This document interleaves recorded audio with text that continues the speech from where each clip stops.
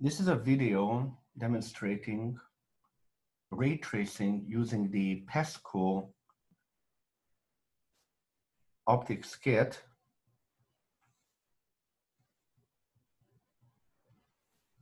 The items that you will need are going to be the light source, its power supply, some pieces of white paper, a protractor, the three-sided mirror with a straight edge, concave edge, and convex edge, the concave thin lens and the convex thin lens, and of course, a pencil.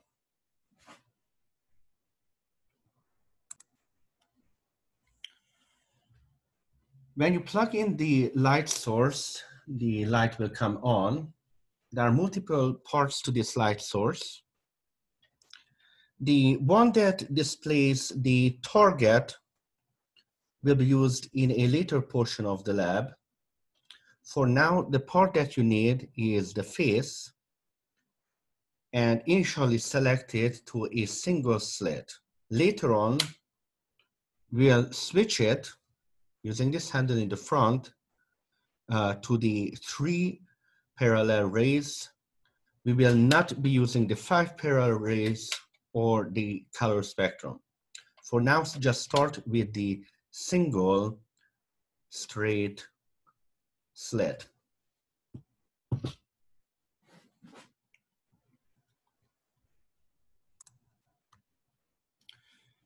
Handle the mirror carefully at its corners. Never smudge the faces with your fingers, and initially set it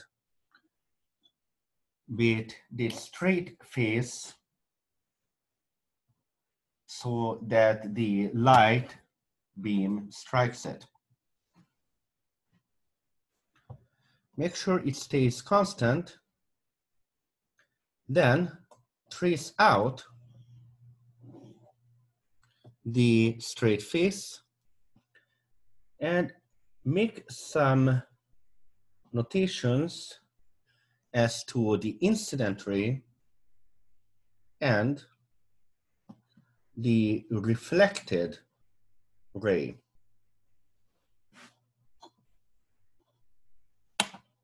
Put the mirror to the side, and then you can finish the job using a ruler.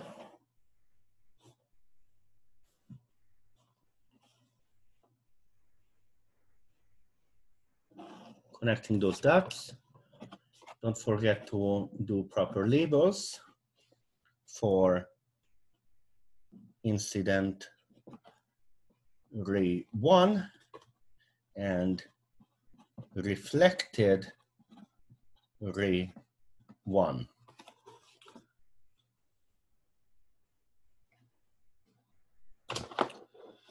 To be able to establish the angle of incidence and reflection, you first need a normal to the surface at the point of reflection. For that, you will need to put your protractor aligned at the 0 point along the straight edge and at the point of reflection, and trace out the so-called normal to the surface, which is the perpendicular 90 degrees to the surface, and then trace it out.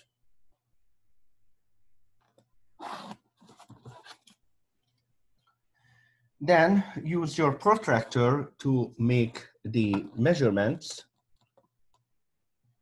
on one side. Make sure that the dot is still at the 0 point and you align with 0.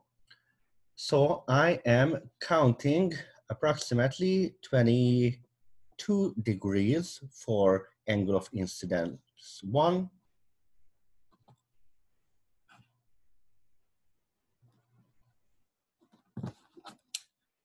Then flip it around once again. a line with the dot and the 0. And then let's see, 20, just about the same. It looks like 20, remember, more like 21.5 on this side, but there is a margin of error for this. Then you can repeat the procedure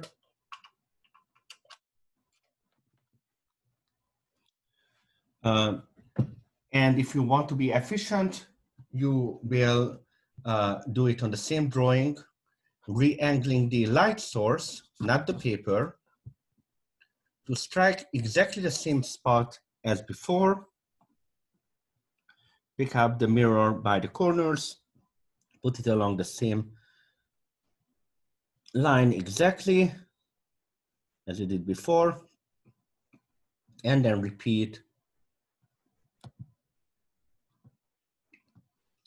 with the drawings, and then repeat for a third angle as well, striking the same point.